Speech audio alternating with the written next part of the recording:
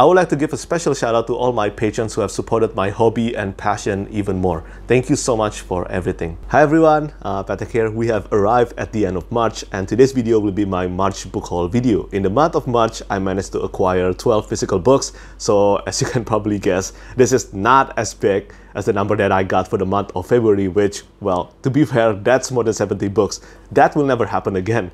So for me, 12 physical books in a month is still very impressive, and I'm really thankful for this. And believe me, there are some really great looking books here, and the first one that I want to show you is a series, well, a very beloved series on BookTube community, and it is probably the series that has been recommended to me the most, and that is the Sun Eater series by Christopher Ruocchio. So yes, I finally got Empire of Silence hardcover. I know that this is super rare, and it's only thanks to two people on Instagram that told me about this. Both of them are Gil and also Angie. Thank you so much to both of you. It's only because of both of you that I'm finally able to acquire this one. And a fun fact, Christopher Ruocchio offered me a copy of Empire of Silence hardcover, but the shipping fee to my place, apparently from his place, just for this one book, costs almost $90. So yeah, that is impossible. I cannot afford that. So I'm really thankful that despite this insane shipping fee, I'm still able to acquire this from Book Outlet for only $10. That is crazy, just crazy. And you know what? Because of the insane shipping fee of this one, Christopher Ruocchio decided to send me a book plate.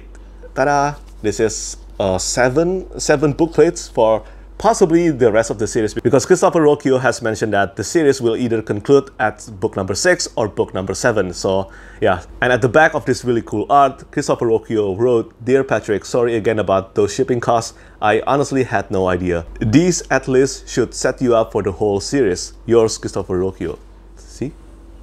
And of course, other than Empire of Silence, I also got the second book, Howling Dark. So yeah, I bought this as well. Yeah, I took a risk here, and I have a good feeling about it because so many people told me that this is basically, well, either Red Rising or Dune meets Petrik Rothfuss, which is, well, you know what, that is a very high praise. I love those series, especially Red Rising and the Kingkiller Chronicle. And also, I got the third book, Demon in White. This is the third book in the Sun Eater series.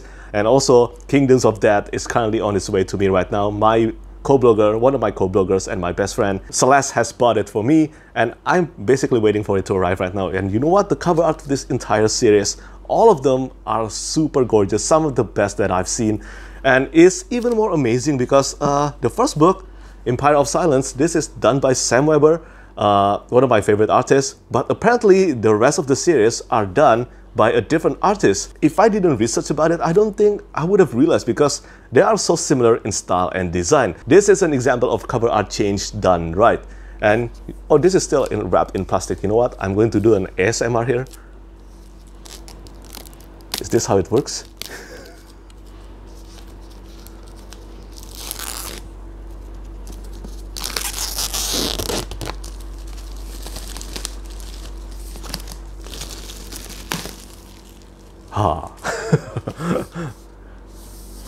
So yeah, wow, this is beautiful. I have heard amazing things about this series. I don't know why I even postponed reading this series for so long.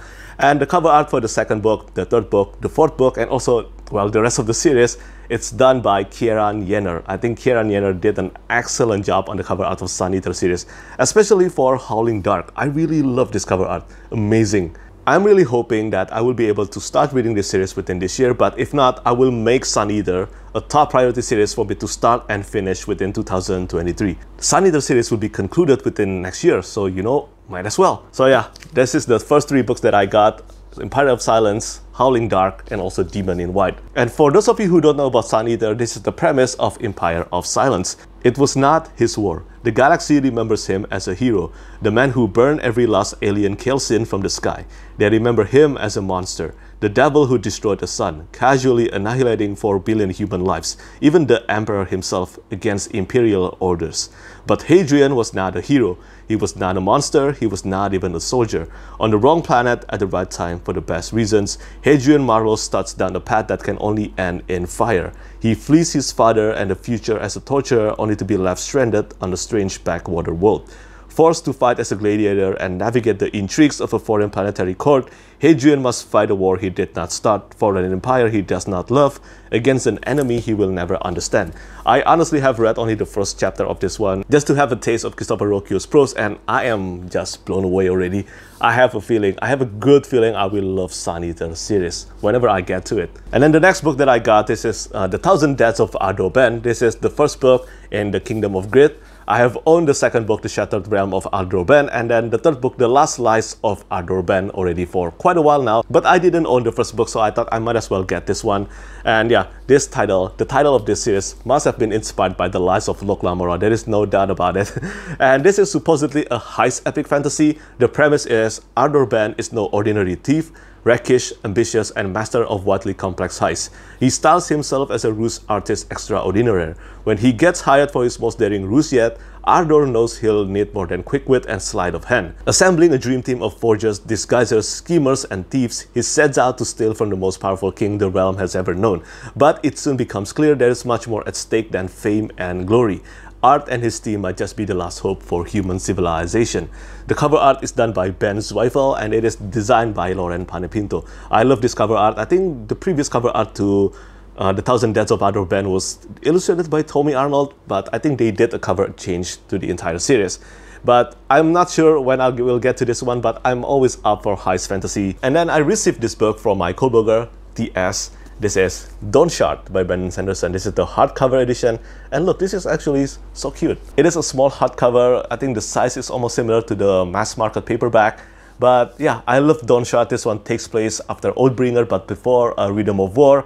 It is one of my favorite novellas. And yeah, I really love this book. And as some of you probably know already, I am planning to collect every Sanderson's book. So yeah, this is a great addition to my collection. And after that, TS also sent me something truly amazing, and it is Age of Ash, the Goldsboro edition. So this is the first book in the Kid Tamar trilogy by Daniel Abraham, and look at the spray edges.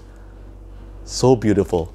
It is red, and I think most of you know already that Daniel Abraham is one of my favorite authors, and his fantasy work, in my opinion, is one of some of the most underrated fantasy series right now. The Long Price Quartet and Dagger and the Coin, both of them are incredible series, and I think they deserve more love. I've been looking forward to reading Age of Ash for quite a while now. I think the cover art by Daniel Doshu looks amazing, and I definitely will be reading this one within this year. And speaking of Age of Ash, I got another copy of Age of Ash, but this one is sent to me by Orbit Books. There is no difference with this one and the previous one. This is the back cover, this is the spine, and also this is the premise. Kitamar is a center of trade and wealth, an ancient city with a long bloody history where countless thousands live and their stories unfold. Alice is simply a petty thief from the slums of Long Hill, but when her brother is murdered, she sets out to discover who killed him and why. The more she unearths about him, the more she learns about herself, and the truths she finds are more dangerous than knives. Swept up in an intrigue as deep as the roots of Kitamar, where the secrets of the lowest born can sometimes topple thrones, the story Alice chooses will have the power to change everything. And I know that Daniel Abraham is very famous for his work on The Expanse together with Ty Frank. And again, as I said, I think his fantasy works deserve more love, and I have a feeling that I will love this one as well. And when Orbit sent me this book, apparently there is a message from Daniel Abraham himself. So this is what he said. Dear reader, I started off as a fantasy writer. I did The Long Price Quartet and The Dagger and the Coin. Then I got a little sidetracked writing a space opera called The Expanse with a friend of mine and making the TV show based on. That was a good project, but fantasy is still first among genres for me, and well, I'm back. The Kitamar trilogy is 3 complete standalone but closely related stories that all happen in the same city during the same year. The first book, Age of Ash, starts with a young woman who is the lowest of the low in Kitamar losing someone she loves to violence, and it spirals up from there with magic and unrequited love and desperate schemes and old gods walking the streets. It's a fantasy adventure novel, and it's also a novel about loss and about going on in the wake of loss. That part is not fantasy, that is just the world. The Kitamar trilogy is one of the most ambitious projects I've taken on, and Age of Ash is the beginning of it. I hope it works for you, and I appreciate you taking the time to give it a shot. See? And another book I got from Orbit Books, this is The Justice of Kings by Richard Swan. I finally own the hardcover now. This is the first book in Empire of the Wolf trilogy. I have already done a full spoiler-free review for this book. I will just attach the review in the description down below and also over here. But yeah, I really love this one. I cannot wait for the second book. It is totally addictive, a great story about moral, law, and justice. I love the Justice of Kings very much. And the next 3 books I'm going to show you are all self-published fantasy books. The first one is Of Darkness and Light by Ryan Cahill. This is the hardcover edition. And well, I think Ryan Cahill is becoming very popular right now, especially among self-published fantasy community. And I am looking forward to reading Of Darkness and Light because I enjoyed Of Blood and Fire, but I think, well, The Fall was even better than Of Blood and Fire, and many people have actually said that Of Darkness and Light is significantly better than the previous 2 books. Well, 1 novel and 1 novella. And you know, you should really see this the personalized page on this, because this is absolutely ridiculous. This is Choco Boy, look at the drawing. And in here, Ryan Cahill said, I tried to draw Choco Boy. For some reason, he looks angry. I'm an author, not an artist, and thank you so much for your support. And at the top, he wrote of Petrik and Leo, the adventures of Choco Boy. And Ryan Cahill has decided something that I'm always grateful for, and that is the story so far section. In here, he wrote the detailed recap, the detailed summary of The Fall and also of Blood and Fire. This way, I can just jump into this one whenever I'm in the mood, and I think it will definitely be within this year because, yeah, I want to find out why this one is so highly praised among its readers. And just like always, this one has a special naked hardcover look. Ta-da! So pretty. And the next one that I want to show you, this is The Heart of the Bloodstone by Philina Wood. This one finally arrived to my place. So I did the cover reveal and also a freebie for the ARC edition of The Heart of the Bloodstone on my channel a few months ago. And I'm glad that I finally got this copy because this cover art by Felix Ortiz looks gorgeous, and I don't know when I will get to this one yet, but I am looking forward to it. I mean, take a look at this. This is so beautiful. I think this is one of Felix Ortiz's finest cover art so far. And the naked hardcover looks even more beautiful because this, look at this. See? Crazy how beautiful this is. Ta-da! And the last self-published fantasy book that I got somehow has another cover art with a dragon in it, and this is Ascendant by Michael R. Miller. This is the first book in Songs of Chaos series. I think this will be a series of 4 books. I have owned the second book as well. It is titled Unbound, and this is another gorgeous cover art. This one doesn't have any dust jacket, but considering how much I love classic fantasy told with a modern voice, I think I will love Ascendant as well. This is the premise of Ascendant. Holt Cook was never meant to be a dragon rider. He has always served the Order Hall of the Crag dutifully, keeping their kitchen pots clean, until he discovers a dark secret. Dragons do not tolerate weakness among their kin. Killing the young they deem flawed. Moved by pity, Hope defies the Order, rescues a doomed egg, and vows to protect the blind dragon within. So this is the blind dragon. But the scourge is rising. Undead hordes roam the land, spreading the blight and leaving destruction in their wake. The dragon riders are being slaughtered and betrayal lurks in the shadows. Holt has one chance to survive. He must cultivate the mysterious power of his dragon's magical core, a unique energy which may tip the balance in the battles to come and prove to the world that a servant is worthy after all. So yeah, I think this will be a great underdog and dragon rider story. I am so looking forward to reading Ascendant. I think this one, I have a feeling I will be reading it within this year. And this is sign 2. Sometimes the world needs a little chaos.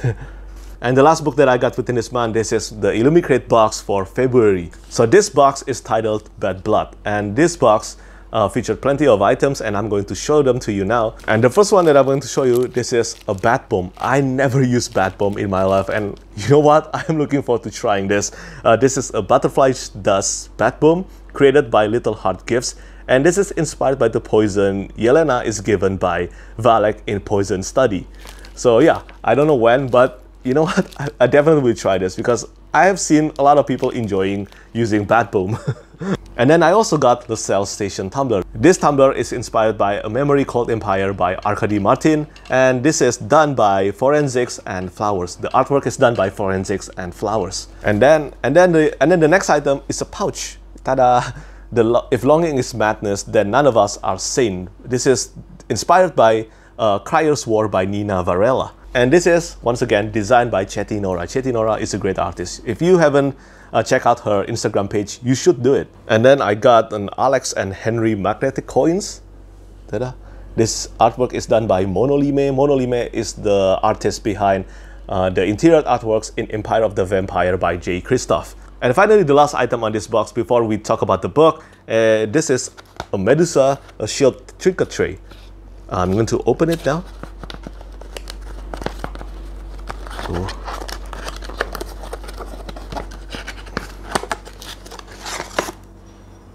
See? This is beautiful. Again, I definitely cannot use this because this is too beautiful to use. The artwork is done by Rachel Ross.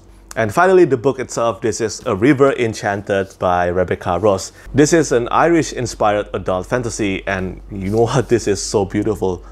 Ta-da! This is the spray edges, red, and this is the spine.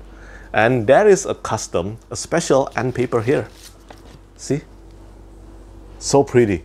With a custom design on the naked hardcover as well. Illumicrate has done a terrific job on this. And this is the premise of A River Enchanted. Enchantment runs deep on the magical Isle of Cadence. The capricious spirits that live there find mirth in the lives of the humans who call the land home. But that mischief turns to malevolence as girls begin to go missing. Adaira, heiress of the East, knows the spirit only answer to a bard's music, enticing them to return the missing girls. But there is only one bard capable of drawing the spirits forth by song. Her childhood enemy, Jack Tamerlane.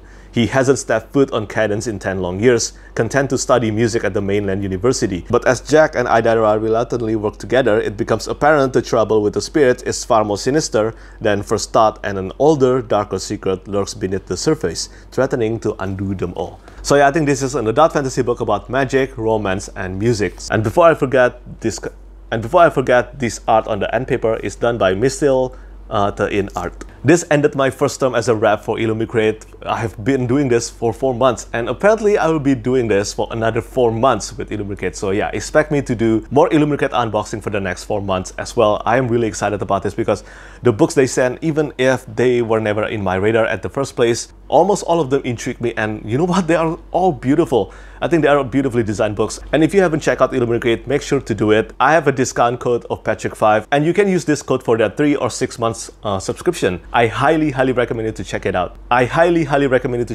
And once again, thank you so much to Illumicrate for sending me this book. And of course, thank you so much to all the publishers, the authors, and also my friends who sent me, well, who keep on sending me books. Seriously, thank you so much. They never get old. So yeah, that's it for today's video. That's my March book haul, and do let me know what you think about these books. Do you spot any books that looks interesting to you, and which one, in your opinion, that I should read as soon as possible? As always, thank you so much for watching, and thank you for your support. Bye bye.